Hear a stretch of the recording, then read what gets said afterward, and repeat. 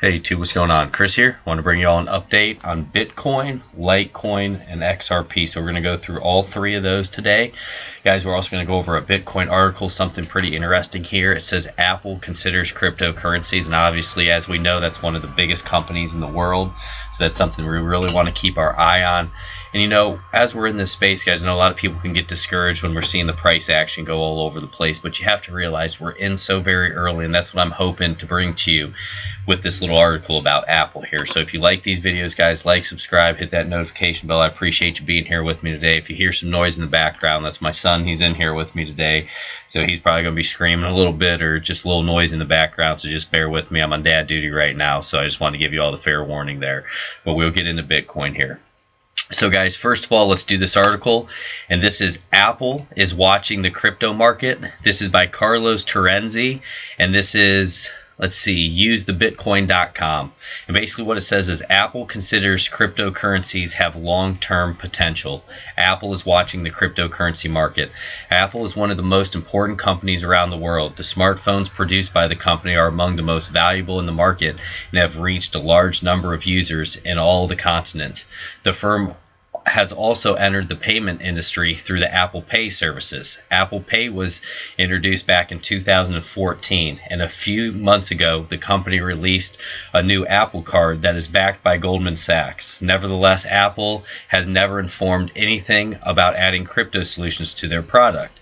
Nonetheless, Jennifer Bailey explained that Apple is watching cryptocurrencies, but consumers shouldn't expect anything in the short term. Indeed, the company has always been very cautious and conservative with the products launched to the market. In general, it waits until a specific technology has already reached the market and has been tested several times before trying to offer a new product or service.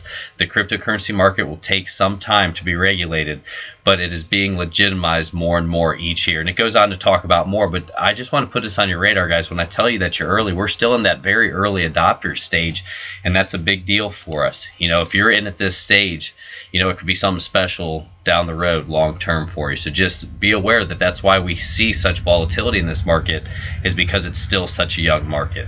All right, guys, so we'll get into this. Now, with Bitcoin, what I wanted to point out here, we're still chopping around in this little descending triangle, almost like flag looking pattern right up top here. And now the difference is, you've heard a lot of people talk about the descending triangle that we dealt with back here.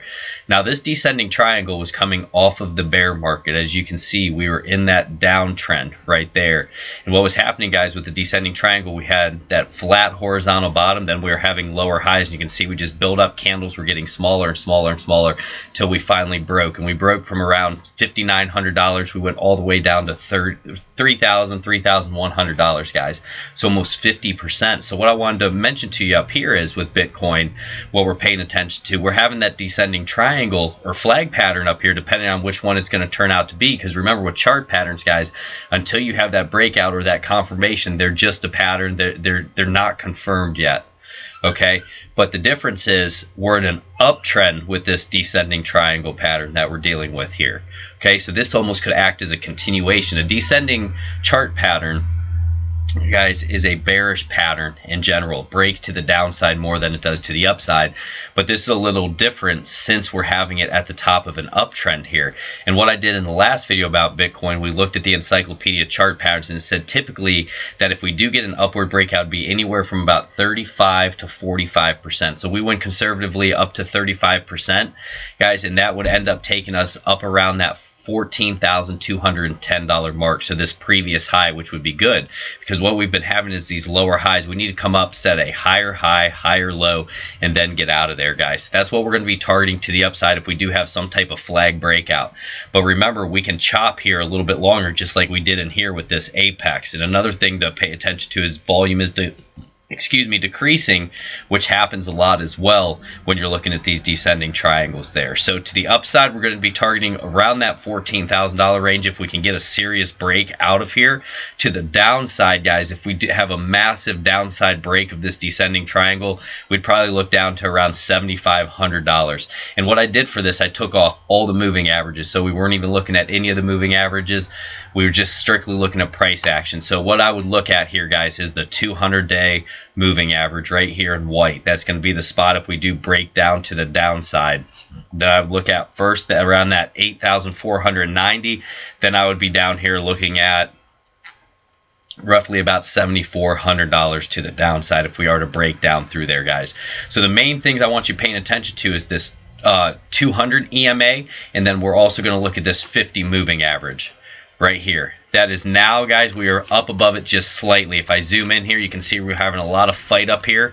We ended up having a doji candle right up top right there, so we were having a lot of fight, a lot of indecision, and that was also coming at a spot where we were having this minor lower high here, which is around $10,928. So that's what I wanted to point out on Bitcoin here, guys. We're going to see if this 50 acts as support and we get a breakout up through here and try to test this upper trend line, or if we're going to see some more rejection, we bounce around here a little bit longer. So I'm really keeping my eye on Bitcoin because that's going to basically show what the market's going to do for all the altcoins right now as well. So the next one we're going to get into is Litecoin, guys. If you like Bitcoin there, smash that like button.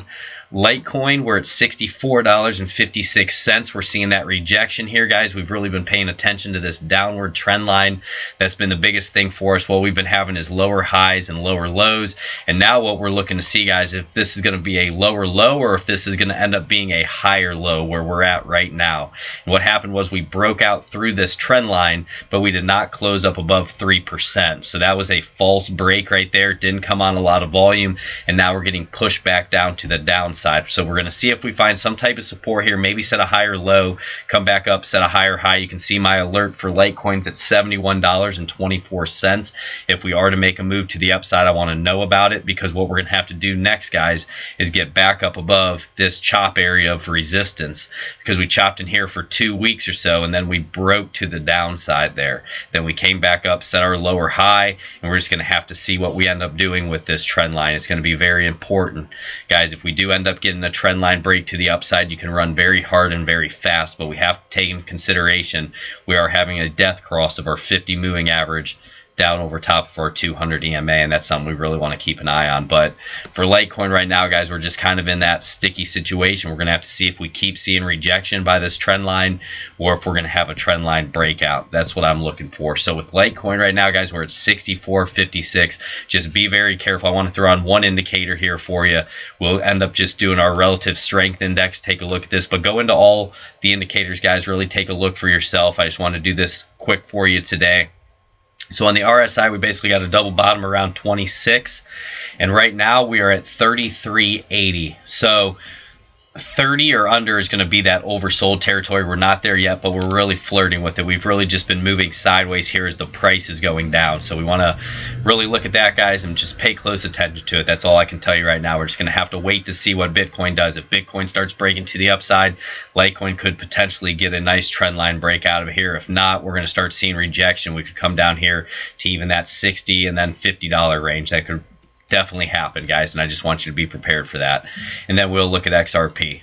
All right, so XRP, what we're looking at here is XRP on the 1 day, like we were talking about, and this is going to be, guys, on the USD. So right now we're at 25 cents. Our RSI is at 35, so we're getting closer to that oversold territory right there, but still not there yet.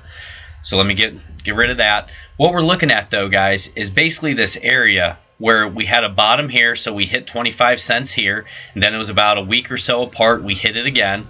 We hit it over here, and now we're sitting directly on top of it. So this is kind of a key area of support here, and we're going to have to see if we can get some type of bounce off it. We had a longer wick here, which kind of looked like it may have been that capitulation dump, because sometimes, guys, you'll see that big dump on heavy volume there, and you saw that wick, and we got bought up, but we still only set a lower high here, and what we're trying to set now is a higher high. So with XRP USD right now, you know what I was looking at, and I was showing people on the 1 week chart in yesterday's video, we're starting to get a bullish stochastic cross, and we're in extreme overly sold territory for XRP on the 1 week. So if I were you guys, I would really check that out, because it could be a great spot to slowly start accumulating XRP. The last time we had this massive breakout here, we went from 25 cents all the way up to $3.27, and it happened in about a month. And now we're back to those same areas, guys. And what happens is it seems like these market cycles kind of repeat themselves, and right now we're in that accumulation phase, as to where if you can accumulate even now between that 25 cents and even if we drop down to around 14 or 15 cents there, that could come pretty close to the absolute bottom for Ripple, to where if you're accumulating in that spot, you can be ready for the next time that we will have that blast off. And what I've really come to see, guys, is that, you know, maybe not all the poop coins are going to have another market cycle again. Many of them are going to die out, but a lot of these bigger caps, you know, the Litecoins, Moneros, XRPs, Dash, just a lot of these Ethereum coins, they're going to have another market cycle, but it's going to take time. You know, whether XRP doesn't get back to its all-time high or even $1 for the next 6 months or a year, that's more time to potentially accumulate if you're looking to go longer term on these type of coins, because, you know, guys, XRP is getting a lot of looks here, and it could have a lot of institutional money coming in down the road. Right now the volume's been so low, but when you get spikes of volume that come in like this and guys dump billions of dollars in at one time, that's when price can really spike. And what happens is you need to have those coins in your possession so you can take advantage of that pump. It's kind of hard to buy into it a lot of the times when it's already ran so hard so fast. You'll be looking at it up 30% in a day, and you'll say, man, I don't want to buy into that, and then it can push up even farther, you know. And that's what you really want to look at here with XRP, Litecoin, Bitcoin, some of these other ones. So with XRP here, I just want to get into a few indicators with you and see what it looks like on the 1 day. On the 1 day, we'll end up going to our stock first. Take a look at this. So our stock, we're at 56 and 61, so we're a little bit more neutral there, guys, but we are getting a bearish cross to the downside through that, so that's something that you do want to keep on your radar. And also, guys, we have had a death cross up above us here. I wanted to point that out, of our 50 moving average crossing down over through our 200 days, so that's going to be important. Right now, guys, I don't have my 10 EMA up or 20 EMA. I didn't want to make it too complicated with a bunch of stuff on the screen here. I just really wanted you to take a look at the price action, because right now, guys, we're starting to just move sideways right now, and that's something we want to really keep our eye on. Next one, we're going to go to our MACD.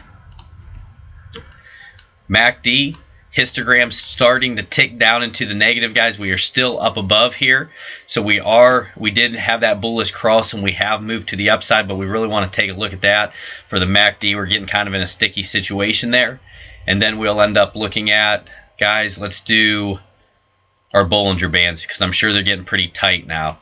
So with our Bollinger Bands, they're getting tight, and what's happening is we're having this middle band, which is our 20 moving average, acting as overhead resistance right now. So, guys, that's what I wanted to bring you. A lot of things right now on the 1 day chart, they're looking a little bit more bearish for XRP, like we could go a little bit lower, but like I said, watch that video from yesterday, and I'll put it up here in the cards, that basically showed that we're extremely oversold on the 1 week chart. And what you want to do if you're a longer term investor, you want to start out at that 1 week and then work your way down to the 1 day and the 4 hour, you know, the 1 hour, all that type of stuff to try to plan your entry. So guys, if you like these videos, like, subscribe, hit that notification bell, let me know down low. I didn't want to keep you too long today. I just want to keep it more simple and look at the price action, because we're in a very sticky spot for Bitcoin, and Bitcoin's going to determine the path for all these other altcoins here. It's just how it is, guys, and I just want to put it out there for you. So let me know down low what you think. I'll try to get back to the comments tomorrow the best that I can, guys.